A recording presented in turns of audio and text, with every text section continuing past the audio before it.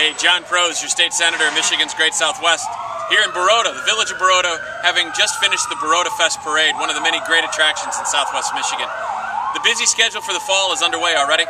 Lots of issues to tackle, not the least of which is trying to get the government in control of all the regulations that make it so difficult for businesses to grow jobs, and to focus our attention on making Michigan as strong as possible.